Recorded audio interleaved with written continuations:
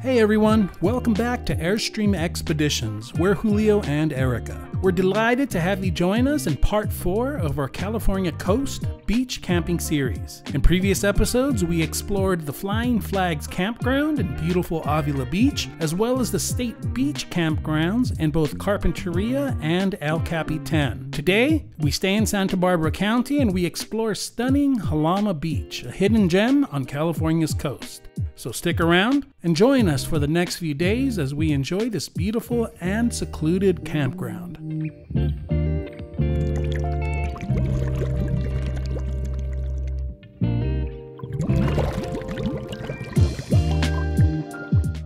Just off Highway 1, hidden away at the end of a narrow, winding road, lies Jalama Beach County Park. Getting here is half the fun. As you drive along the windy road, you'll be greeted by stunning coastal views. Jalama Beach is a world apart from many Southern California beaches that stretch from Santa Barbara all the way down to San Diego. Probably best known for its signature Jalama burgers, the Beachside Grill cranks out, this Santa Barbara County Park is a relatively undiscovered gem. The beach itself is wide and flat with scattered rocky sections, and it goes on for miles in either direction.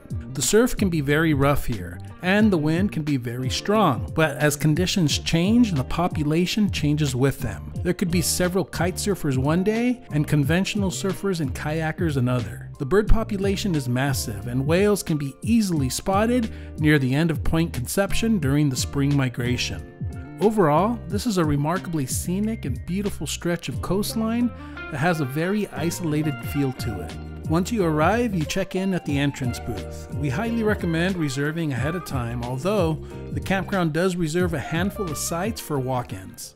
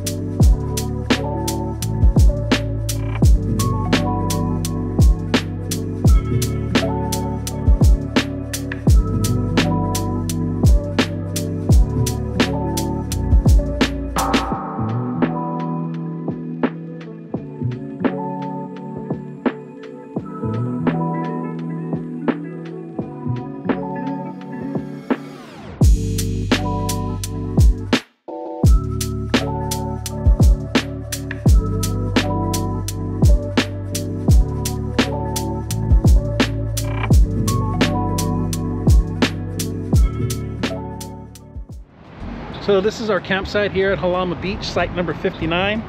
As you can see, it's pretty large. You got your standard fire pit here and your picnic table, but it's right on the sand. As you can see, we get limited sun in the winter time, so this is why I have that extra solar panel, even though we have solar on the on top of the Airstream.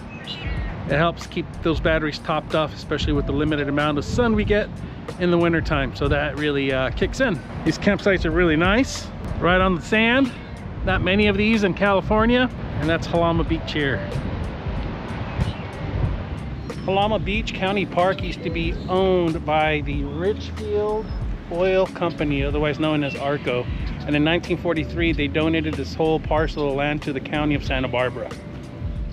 The campground offers 107 campsites, all overlooking the ocean or beachfront. Each site has a picnic table and a barbecue pit, and there are also centralized showers and restrooms, as well as potable water and a dishwashing station. 31 sites offer electrical hookups, and a dump station is available as well. The campground also offers 2 group sites. We're here at Abalone Point, which is the group campsite here at Jalama Beach. And as you can see behind me, this is another site that's right on the sand, just a few feet away from the water. It's fantastic. It's huge, great for large parties or tent camping. And as you can see behind me, again, right on the water, plenty of space for those large groups to camp out. Abalone Point. I just realized if you have an RV, There's an RV spot right next to the Abalone Point group area, which is over there. But if you're lucky enough to be able to reserve site 64, you park your RV here, and then Abalone Point, I believe, only accommodates tent campers, but you can occupy this whole end of the camping loop here, which is fantastic. Campsites number 53 through 64 are some of the most popular, as they are located right on the sand and just a few yards away from the ocean.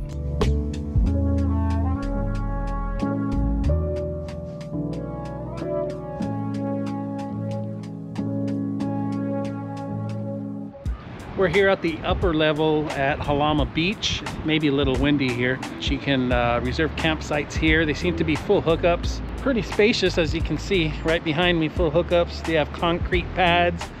Even though you are not on the sand or close to the water, there's an excellent view here.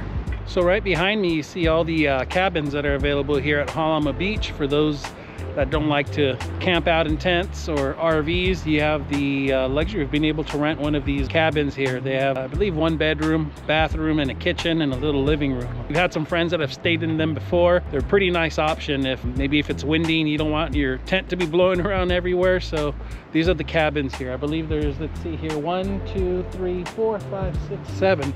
7 total available cabins, which I am sure are pretty popular, so you have to get on it and book as soon as you can in advance to ensure that you can get one of these wonderful cabins. They all have the little parking area here, little picnic bench, and you're a little elevated, so you also get a very nice ocean view.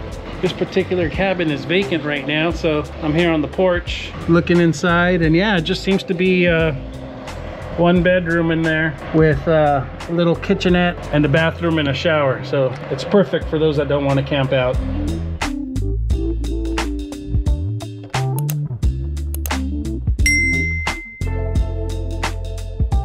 The next morning, after sipping on some coffee, we took a short walk around the campground and to the bluffs right above our campsite for a bird's eye view of the beach.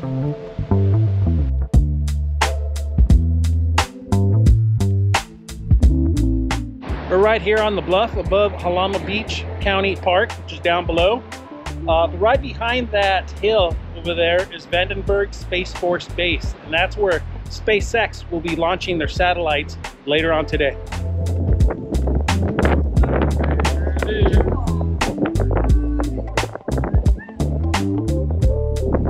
Vandenberg Air Force Base. That's SpaceX rocket launch.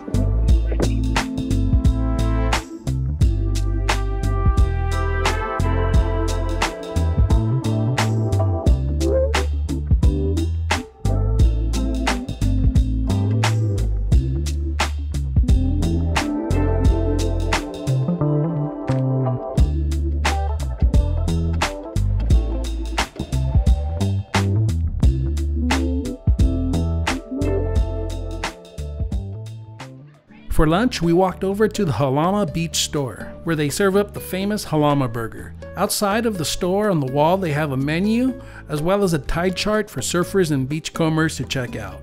The store itself has everything you can think of, from food and drinks, including alcohol, and it even sells camping and fishing equipment. If you forgot to bring it with you, they most likely have it here. The dining room is surrounded by 3 panoramic windows, which give you a nice view of the ocean. Owners Don and Linda Etrium have owned and operated the Jalama Beach store for decades. The dining room has many old photos of the beach and the surrounding areas that are interesting to look at. There's a lot of history in the area. Just north of Jalama Beach is Honda Point, a dangerous and rocky outcropping which is also known as the Graveyard of the Pacific. On September 8, 1923, 7 naval destroyers ran aground here and 23 sailors died in the disaster. The Honda Point disaster was the largest peacetime loss of U.S. naval ships in U.S. history. So they finally called our number and our lunch was ready. The famous Jalama burger was all it was cracked up to be and more. It was a delicious lunch and we can't wait to come back here again. So I'm here near the creek at Jalama Beach, and before the Spanish settled in 1542, This was a town inhabited by the native Chumash Indians. The town had more than 150 people and they lived in the area. They were famous for making their weaved baskets. They actually used to trade due to the abundant resources both on land and in the ocean. They used to forage for shells and clams, and they used to trade that. That was their currency. And a lot of the native plants in the area they used for medicinal purposes. So Jalama Beach was once a town inhabited many years ago by the native Chumash Indians. Here at the tide pools, it's a minus 1.4 low tide today, so getting a lot of exposure. And just here looking for some critters. I saw a abalone shell and also saw a sea anemone. So see what else we can find. Thanks for watching part 4 of our California Coast Beach Camping series. We really hope that you've enjoyed camping out with us at Jalama Beach County Park. We really enjoyed the seclusion and peacefulness of this low-key hidden gem of a park. If you enjoy our content, we would truly appreciate if you could like this video and subscribe to our channel. It helps the YouTube algorithm spread the video out to other outdoor enthusiasts just like you and I. Please join us next time as my brothers and I travel to Baja California and travel to the small fishing village of Bahia de Los Angeles, where we'll try our luck fishing for some game fish and put some dinner on the table. We'll also enjoy the weather and spend some time at beautiful Playa La Gringa.